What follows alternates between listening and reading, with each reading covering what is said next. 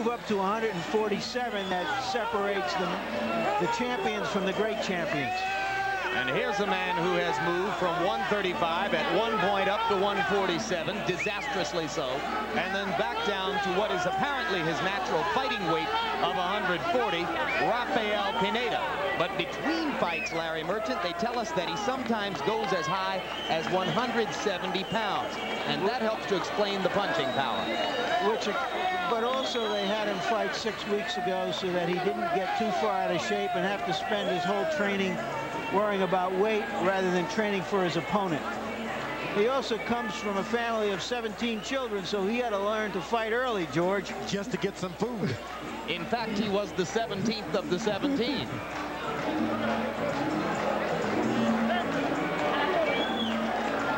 Rafael Pineda from coastal Colombia.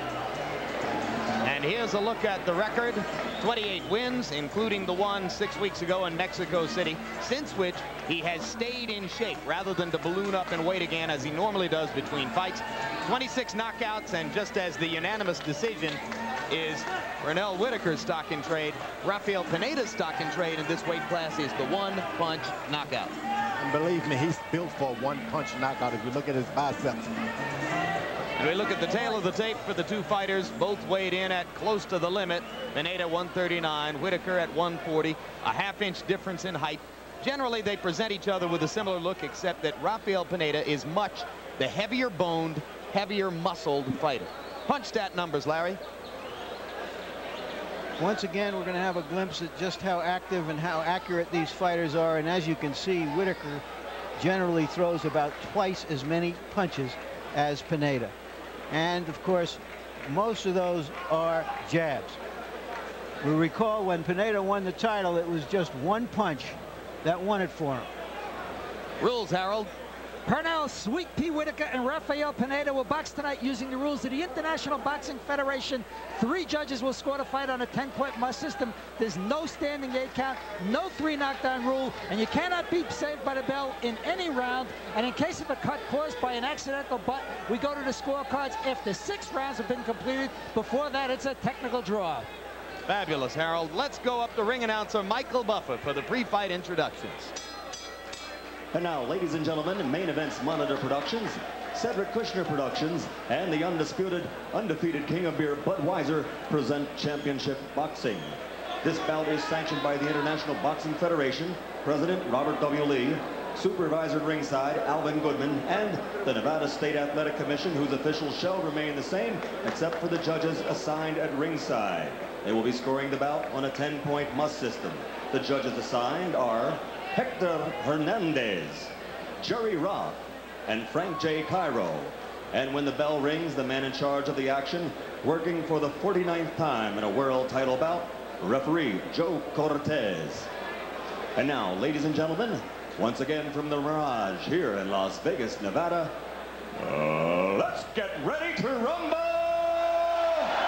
12 rounds of boxing for the IBF Junior Welterweight Championship of the World.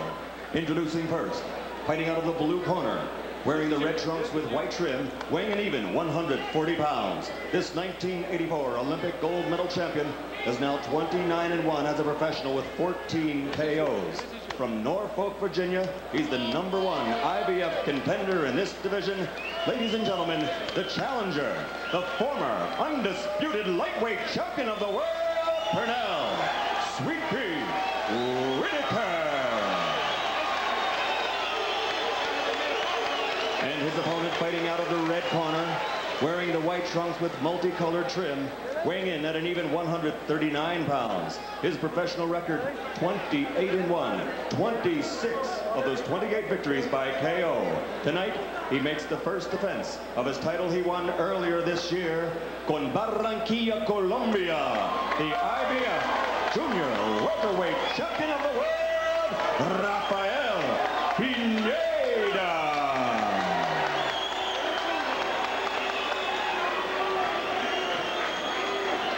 Okay, let's get these trunks down a little bit, just a little bit. Baja un poquito más. Okay, come here. All right, gentlemen, I gave you the rules in the dressing room. When the good, clean fight, protect yourself at all times. Hold a second. Ya yo te di a ti las reglas.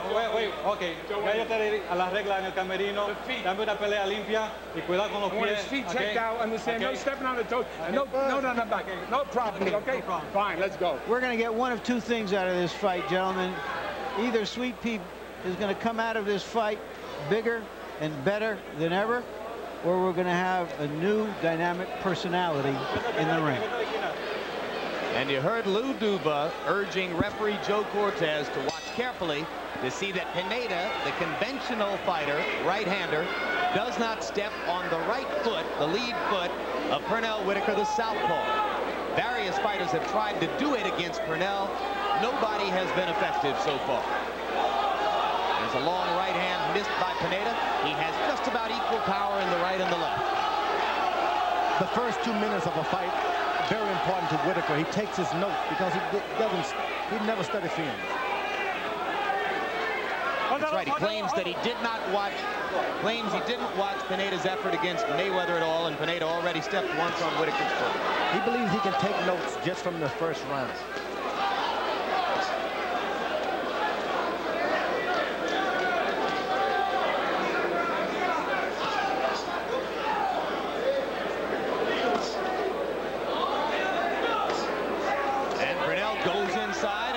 To the body and follows up with a right to the head. So far it is Whitaker who is the aggressor. And Pineda gets off to his customary slow start. Pineda is not a busy fighter. He is looking to land power shots. He throws about 40 punches around fewer than Pernell Whitaker if they are both fighting their fight. Puts his right hand on the side of his jaw to wade off straight left hand. Could be difficult if you're a hard puncher, but if you're not, that can help us.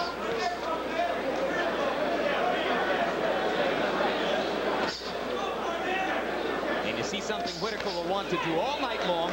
Jab, step to the right. Jab, step to the right. Pineda has trouble against fighters who are able to move laterally to the right. Mayweather did it for 7 rounds. When he stopped, Pineda clocked it. Whitaker is not going to be satisfied any longer with stepping to the side and jabbing. I think he's a big puncher now. He's got something to prove.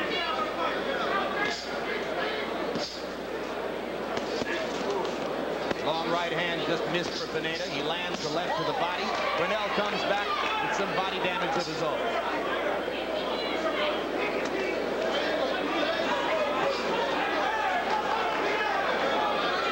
Pineda lands one of those looping shots. Pernell will respect him just a little more. Because in the parlance of the sport, and it's a kind of ineffable thing, hard to figure out where it comes from, as there's the low blow warning against Pineda. Rafael Pineda has, George, what they call heavy hands. And that's right. Whitaker hit him right back below the belt. He's a vicious guy. Oh, Pete has a mean streak, doesn't he? He does. The thing when you're fighting a southpaw, you should never change anything. Make him change something. How? Just by doing what you're supposed to do, what you've been practicing for years. Jab, right hand hook. Whitaker to the body. Pineda trying to get underneath with a body shot himself.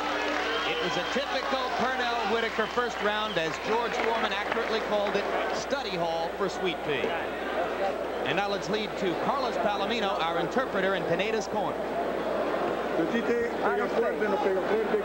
Throw punches. Move your head side to side, step in.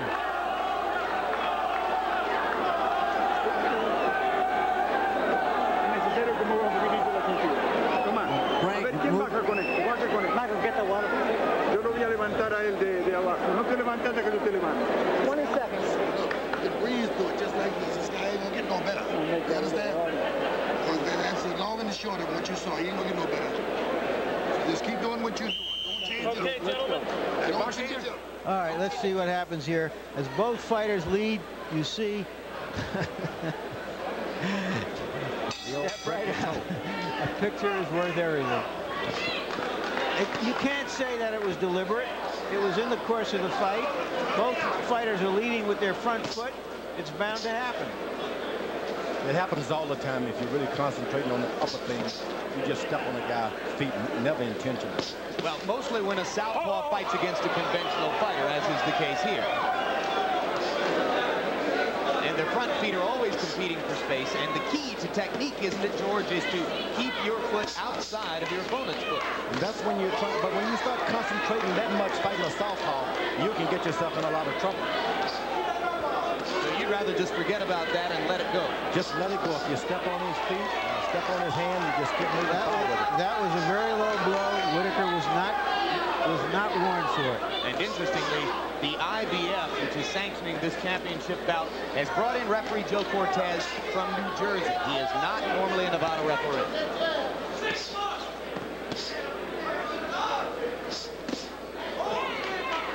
Let him out.